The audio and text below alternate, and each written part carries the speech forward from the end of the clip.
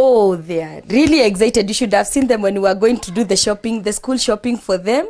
All thanks to the Tuko families for the support. I was able to do school shopping for them with a lot of ease. So they have got everything they need. They have the shoes, the bags, everything is set. They came here and they wanted to sleep in their uniform. Oh. They wanted to go to bed in their uniform. Considering they are wearing uniform for the first time. For the very first time in their life. Yeah. And they are really looking forward even to see themselves with everything new.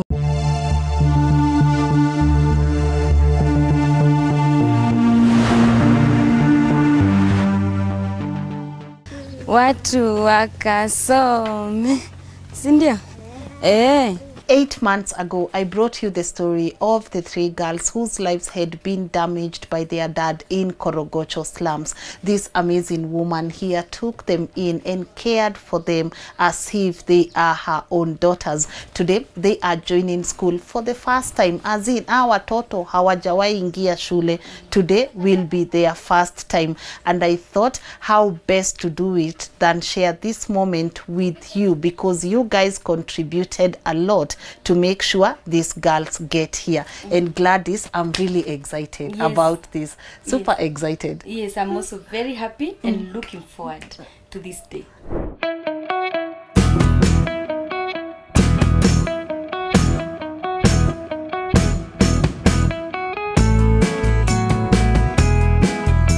Gladys, it's been a while. Yes. Na leo ndio watoto wanaingia shule. Yes. Mara yao ya kwanza kuingia shule. Their first time in school, their first time in class, ever in life.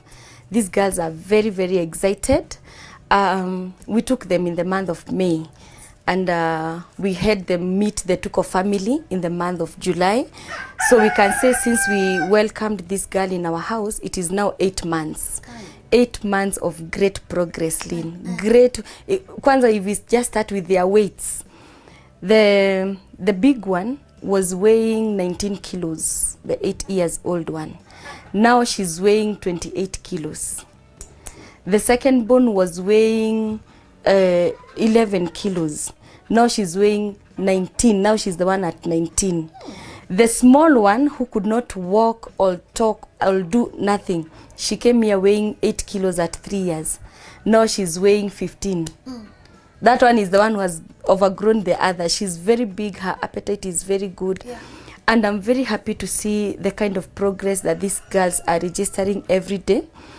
Since we aired their story on Tuko, we got well-wishers come through for them in a big way, in such a way we were able to have a homeschooling teacher for the girls. So since the month of July, we had them in homeschooling. So there's a teacher who has been coming here at home, teaching them every day since July. And that is what has made a huge difference in these kids. Even as we are taking them to school today, it is courtesy of the well-wishers of Tuko family. Because I thought it's good we prepare them. They have never been to school. They didn't even know how to hold the pen. They didn't know how to count, how to say simple words. So what I did, I thought it's good I get the teacher for them to just do the basics for them. So the teacher has been coming here every day. The teacher started teaching them numbers. We have their files here. You'll be able to see their files. The big one could only count number 1 up to not even 20. Right now she's doing number 1 to 20. She's writing her name. She's doing mathematics. Yes, she's reading 3 words sentence. Yes. The second born is also doing 1 to almost 50. The small one is good with coloring and doodling and all that. Yes. Courtesy of the Tuko family. I'm very grateful to the Tuko family because maintaining that teacher and paying her every day, every month, I by my own I would not have made it. So we have been having that teacher. They have the assessment on their files. They have been having the assessment tests every time they sit for an exam, for the teacher to assess. Amazing enough, and I want to thank God. The big one is a genius. Oh, wait. Even the teacher told us that this girl is a genius in the making. Yes, we call her doctor because she says, me, I'm a doctor. We even buy her the toys, the doctor toys. Yeah. Because she believes she's a doctor. And the teacher told me, this one will for sure be a doctor. And then the second one, of course, she's aspiring to be Miss World. For her, she's too much in beauty. Yes. The small one, we are still picking her, but for her, she's a person of rules and laws. Everything has to be in order and in place. And in place. Yeah.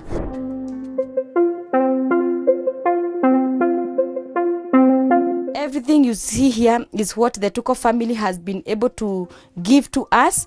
You see, we have a stationary corner here that has got even a bell. We have even a school bell. You see?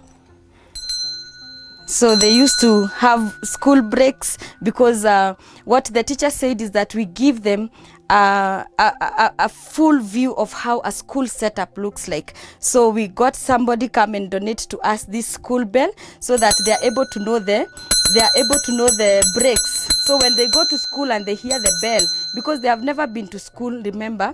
So when they go to school and hear the bell, they will not be surprised what that one is. They are already used to the bell.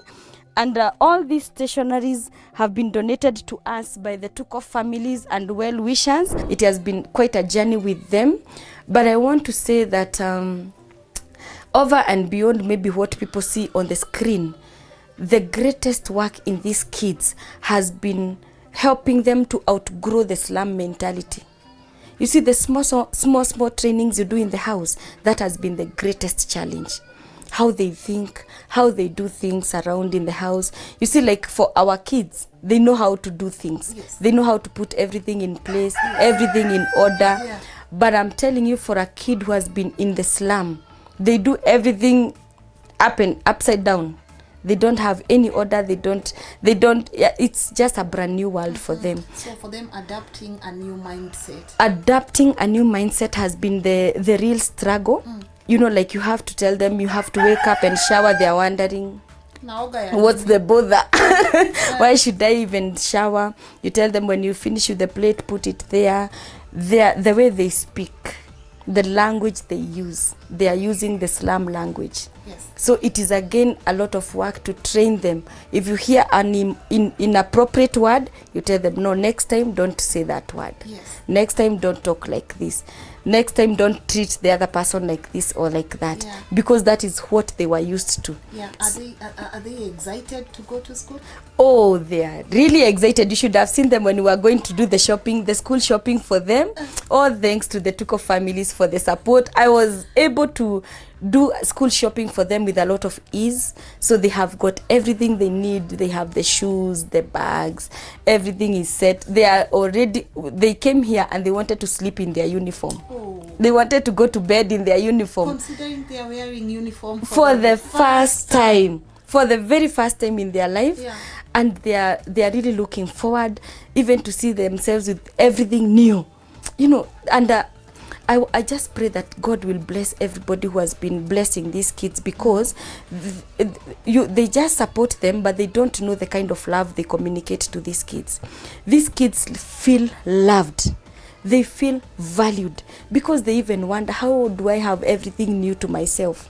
They were used to have tattered clothes, everything bad, you know, but now here you are, you take them to barter shop and you pick new shoes for them. Yeah. You take them to a uniform shop, everything new for them, you know, and they are wondering, my God, you mean we were to be loved this much? Yeah. Because I think all what these girls needed is a lot of love. A lot of love. A lot of love. And you are officially their foster mom. Yes. Yes. Yes. It's even on papers. It is even on papers. Yeah. We have been given the fostering certificate. That is the document that the Children's Office gives for me to be allowed by law to stay with these girls. So we have the certificates until maybe when they get their relatives or anybody who can come and claim them. So now they are safe and secure and part of our family. Yes. Yes. Is the dad still in prison? Because Yeah. I know that's what many people want to know. Is the dad still in prison? Yeah, the dad is still in prison. Actually, we have a case next month in February. We are supposed to go to court. Okay. Yeah. So the case is ongoing. Yeah. All right. Yeah.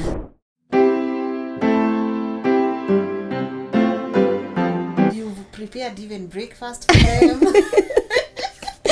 Yes, I like making memories for these girls. Like I remember there's a time they kept asking me, "Mommy, when is our birthday? Mommy, when is our birthday?" And since I didn't have their birthday dates, so what I did, I just did one big combined birthday.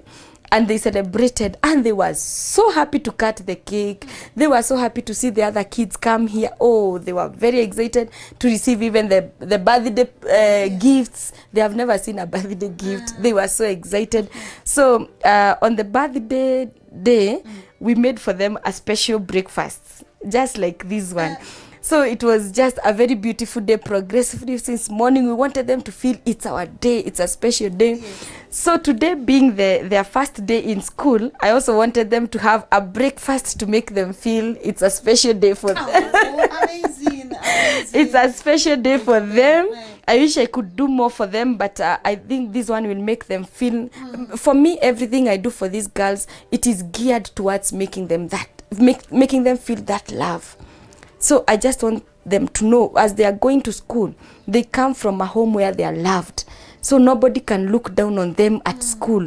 Nobody can, they are as good as any other kid in the school. I want them, when they are in school, when they are interacting with the other kids, they know Mommy loves me, our home is the best, we have everything, we are okay. I don't want them to have a sense of missing anything. I want them to have the best. So that's why we have the special the special breakfast for them. Because I want to send them to school with that mentality. Yes, we are loved and we are special. Oh, okay. Yeah. Lovely. Yeah. Gladys, yeah. Where are we financially? Do we have enough yeah. to see these kids through school? Yeah. Or is there more that Tuko family can do? I would really, first of all, start with appreciating. Because this Farlin, you remember when you first did our story, we were dividing one packet of milk, we cook it twice. We were able to come this far because of the Tuko family. So I first want to start by appreciating them. Even for me to be able to shop for the school uniform, even to be able to pay this beginning term, it is because of what the Tuko family have done. Maybe what I can request is, as they progress, we need more support, because they will need to go through the whole primary school, they'll need to go through high school. I am seeing them even joining campus. So the more people we have joining and supporting these kids is assuring the future for them. So we would really want people to support these kids, kindly to just hold their hands, so that at any point they will not have any difficulties. Yes. Yeah. What would be your final words to our audience? Our audience, I love you so much. I would love to say that I love them so much. I appreciate the support they have been giving us this far. There is no single day we don't pray for them in this house. In this house, we have developed a prayer routine for every night. Actually, we have a prayer schedule for every night, where we have everybody praying their day. Yesterday, I'm the one who prayed. So we have the day for each and every one of them. And the big girl is our prayer prefect. So you ask her, even from nowhere, you just ask her, today who is praying? She will tell you, today is Mommy's day. Today is Diana's day. Today is so-and-so's day. She knows. And we pray and mention the Tuko family. Thank you. And we pray for God to bless them. We pray for God to prosper them. Even in these COVID-19 times, we usually pray for God to keep them safe from this COVID-19 pandemic. So I want to say that God will bless them, and God will even bless their children's children because of their kindness to us.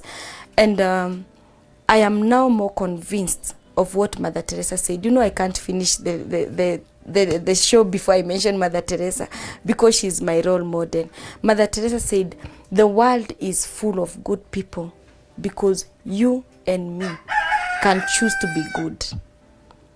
And I have seen the Tuko family living true to the Mother Teresa's words that I want to be good. It starts with saying myself, I want to be good. And I've seen individuals standing up and saying, I want to be counted in the life of these children. I want to walk the journey with them. The kind of support we've gotten is, I'm so happy. Even the moral support. I get people call me sometimes, even pray with me over the phone, even just check on us, not even just financial, just check on us. How are you doing? How are the girls? You know, sometimes you miss somebody to ask you, how are you doing? For the moral support, I just want to thank you so much. The Tuko family, the best family. The best family. The best family. You're the best family. Yes. Yeah, we wish you all the best. Yeah. And may God continue guiding you. Yes. And I'm sure this is not the last time we are coming here. Yes. We will be back for more and more until tuone. Yes. Wakigraduate kukua doctors. Yes. Wakigraduate kukua Miss World. Yeah. Engineers, doctors. Yes. Kila kitu. Yeah, we are wishing them the very best. Even as they go to, as they report to school today, it's a start of a great journey of greatness. Amina. Yes. These girls, I'm telling you, these girls, you will be reading them in the greatest books. Yes. People will be watching them on the greatest medias because they are breaking record. Amina. Me, I have a lot of faith in them. Amina. Yeah. And before I forget, Yeah. I'll give people your phone number just in case they forget, like where they can find you. Yes. Yeah. So my phone number is +254 713 314 522 +254 713 522. Thank you. Asante sana. Yeah. And Thank all the you. best. Yes. Sasa twende shule. Twende shule sasa.